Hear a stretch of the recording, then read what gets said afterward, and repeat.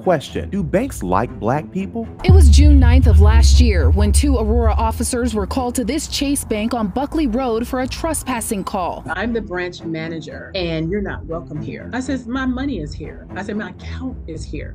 She says, well, you're not welcome here and I'm going to call the police. Am I the one she called the police on? Yeah. Yeah, exactly. Let's back up. Is it just me, or are we starting to see more issues with black people having issues with banks like this? I got a hell of a story for you, but it's not the first time we've been here. According to a lawsuit, 23-year-old Shanquise Jones and 29-year-old Brian Kraft Jr.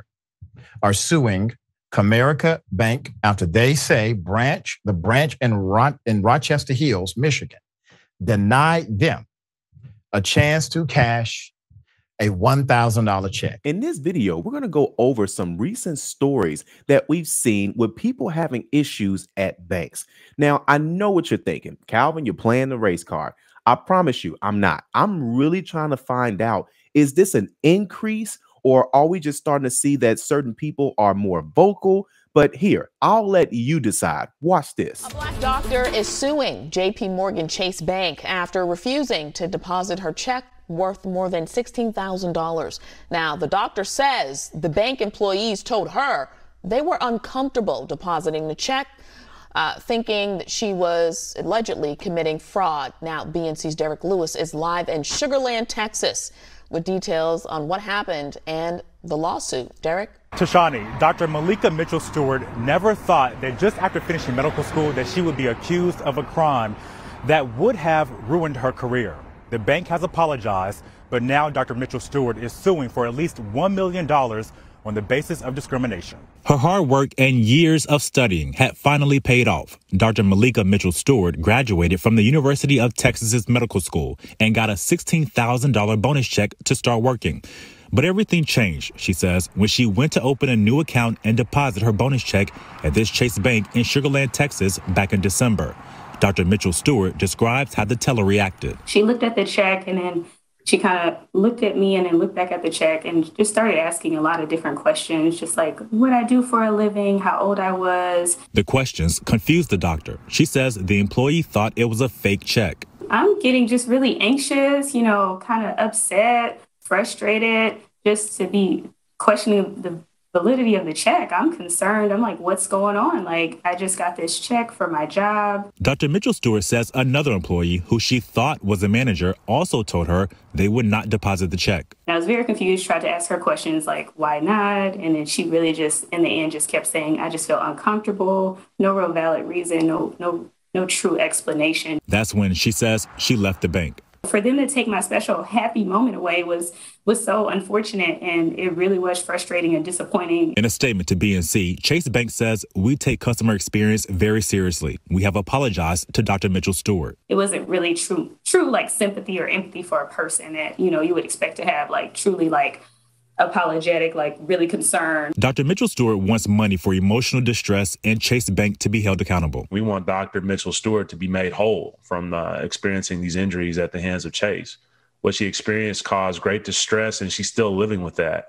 And we need her to, get everything that she's owed from this lawsuit. The new doctor says she wants justice for everyone. Let it be known that it's not accepted that any person that works for Chase should have any kind of racial biases or treat people how I was treated. Stewart says she wants a more sincere apology and that she tells me she chose Chase because she thought it was a reputable bank. Tashani. All right, Derek. To avoid all this, the check could have been deposited with the funds put on hold until the transaction was verified at both banks. Any word on why that didn't happen? Yeah, so that's mentioned actually in the lawsuit. And Dr. Mitchell-Stewart tells me that she says that when the actual branch manager apologized, after that, the branch manager went on to say that Chase can refuse service to anybody they want without justification. Now, don't get me wrong. Number one, there's a lot of fraud that happens in the United States every day from all ages, all races, all areas. We got that. The issue is, how long does it take, or how long should it take for a person to get the issue resolved? Should it take a day? Should it take a couple days? Or better yet, when the bank finally gets the right information, right? When they finally get the right information, because it doesn't take banks a long time to open up a new account. They quick to do that. It doesn't take a bank a long time to go ahead and process a credit card application because they quick to do that. But let's be totally honest here. How long does it take a bank to resolve an issue? Because when I go to the bank, and I try my best not to go to the branch, I really try to just do everything online if I can. But if it doesn't take a long time, because when I go to a bank, and I'm not saying that people aren't doing anything, because I'm sure that bank employees obviously have a lot of work to do. But when I go to the branch, people be chilling. They're on their phones, they're walking around, they talking like any other workplace. I'm not saying that there's something to be done every minute, but watch where I'm going. How long does it take to get back to a person, resolve an issue? Because let's be totally honest, a lot of these issues can all be avoided. And even if they're not avoided completely, how long does it take to resolve the issue? Management needs to get involved faster. District management should get involved faster. Corporate customer support needs to get involved faster. Otherwise, if they don't get involved faster, we're going to keep seeing things like this. I got a hell of a story for you, but it's not the first time we've been here. According to a lawsuit, 23-year-old Shanquise Jones and 29-year-old Brian Kraft Jr. are suing Comerica Bank after they say the branch in Rochester Hills, Michigan, denied them a chance to cash a $1,000 check. It was a $1,000 settlement check from the insurance company, okay? The check was drawn on a Comerica account. What? Yeah. The check was drawn on their account. But Jones says the suburban Detroit bank refused to cash her settlement check on 4 different occasions, alleging the bank employees discriminated against her family because they are Black. The couple had filed the claim after becoming victims of a vehicle break-in and theft of personal property in November. That's according to the lawsuit filed on the 16th. Jones said in an interview with WDIV-TV that while she heard of banking while Black, she never thought it would happen to her. Quote, I never got racially profiled before, so I walked outside and I was crying. It was embarrassing. And remember, these are young people, all right? So this is something that they've heard about, they've seen reported about, but never thought they would actually experience. They have already been victims of a crime. They get the check from the insurance company. They go to the bank that the insurance company banks with, and they're told, no, leave. This is not real. Put it up full blast. This is from the local coverage.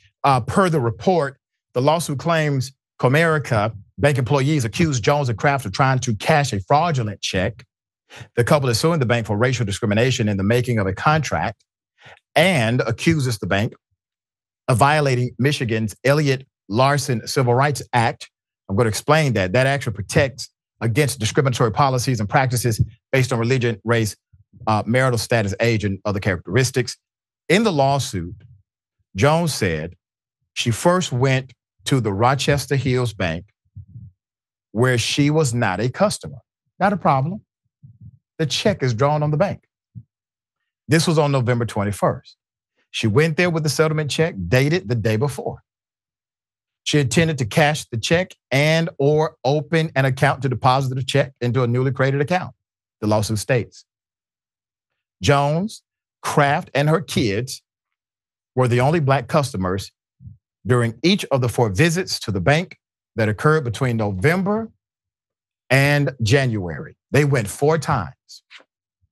On the first visit, Jones showed her identification, signed the check, and provided the requested thumbprint and written signatures. Quote, much to her surprise, the Comerica bank employee, without any proper investigation, advised Ms. Jones that they refused to cash the check or otherwise honor the check, the lawsuit states. The bank employee told her to contact the insurance company to get the check reissued. A similar scenario played out the 3 subsequent times Jones attempted to cash the newly issued check from her insurance company. This is according to the suit. On her second bank visit, she came in with a new check that listed the names of her, Kraft, and their 6-year-old child. The bank employee on that occasion said they could not cash the check because the child did not have ID, according to the suit. And by the way, banks are allowed to negotiate when it's a minor on a parent's account. When things like that happen, they can make a judgment call. I looked at the rule. There's more, but their fourth time, all right? This was on January 12th. The couple returned again with a fourth newly issued damn check. Now, insurance company got to be like, what the hell? 4 times. Quote, Comerica Bank employees flatly refused to provide any banking services to Ms. Jones, Mr. Kraft, they refused to cash a check, refused to otherwise honor the check, and refused to open a bank account for them. The lawsuit claims employees then accused them of committing fraud, and they confiscated the check because there will now be, according to them, a fraud investigation. The couple's lawyer, Mr. Brandon McNeil, told WDIV-TV that on January 24th, he tested whether the same issue would have happened with a customer who was not Black. He said the white customer went to the exact same branch location with a settlement check for $1,000. And it was drafted on a Comerica Bank account with no problems, none. McNeil also told the outlet Comerica Bank has effectively stolen their check and provided them no recourse but to file this lawsuit. You got to think about the irony of this whole thing so far. They jumped through hoops and loops they never should have had to. The damn bank knew this is their check. If they got a problem with it, they call the insurance company that holds an account with them. McNeil told Atlanta Black Star in an email that read in part, quote, my clients did everything in their power to follow Comerica Bank's directions and provided ample proof. The attorney is a sharp one. He provided the contrast necessary for this to be a slam dunk. What is that? You can't prove discrimination if you can't prove discrimination. He proved it. Somebody else who was white was able to do something that people who were not Black, who were Black, were not able to do. They got you. Good job by the attorney. Dina Dahl, I got to applaud this attorney for getting the evidence in advance, because typically you would have to go through a subpoena process to understand practices of the bank. They got it on record already. Naturally, I would assume that the insurance company was involved in that, since they cut a check from the insurance company to provide the opportunity. Yes, absolutely. Good job on the attorney's part. I mean, it's so horrible that this happened to the couple, and the woman's statement about how she cried afterwards. Yeah. You know, that hit me the most. Just that like dehumanization, that feeling like you are a respectable citizen showing up, you know, working, getting your check, doing the best you can. And then you walk in and you get denied like that. And it's like, that's not okay. And this is why we have laws, because people in this country can't always do the right thing.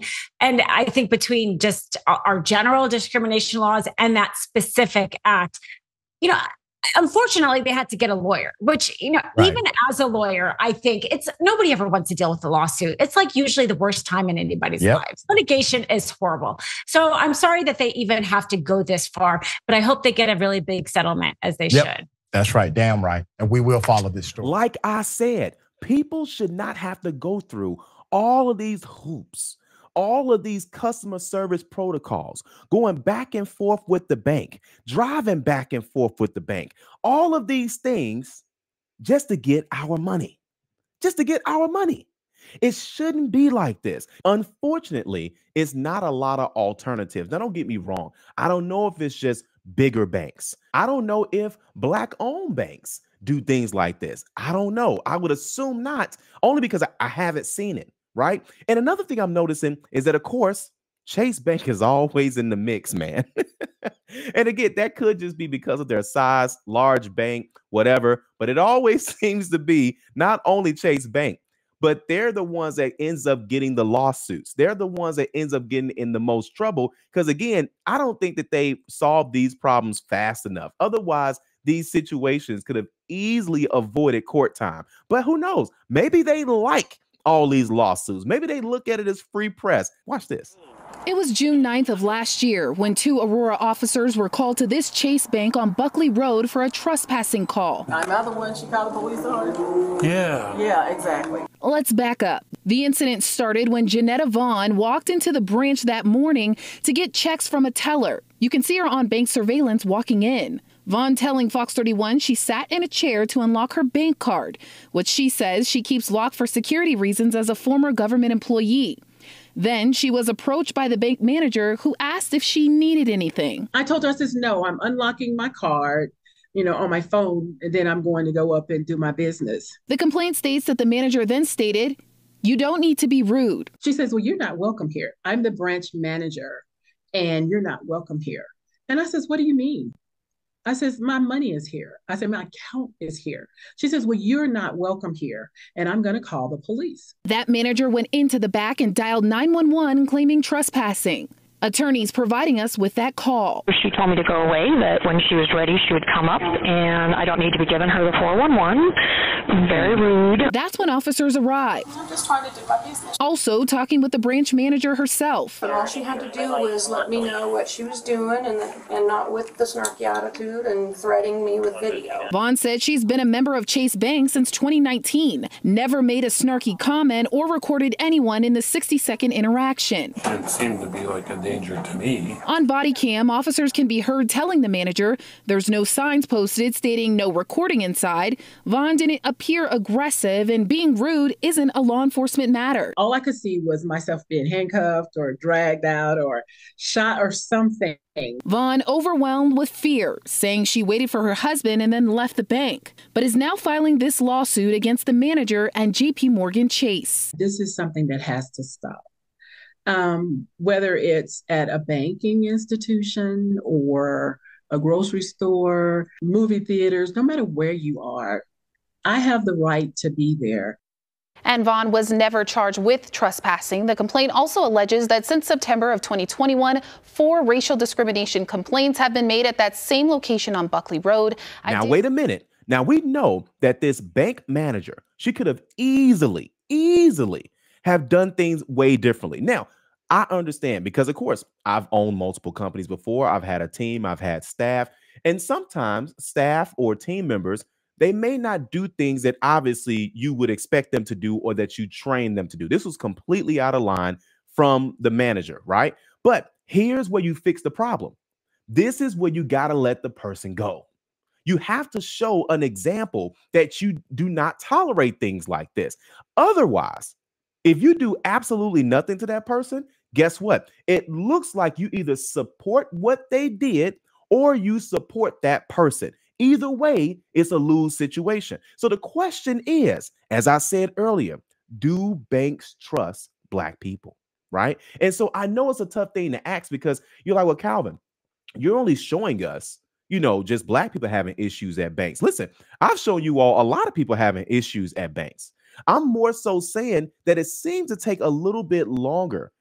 And this is just, again, this is my personal opinion. Like, man, this can get resolved a little bit faster. Or does it have to happen like this, right? And again, at the end of the day, is it really Black people?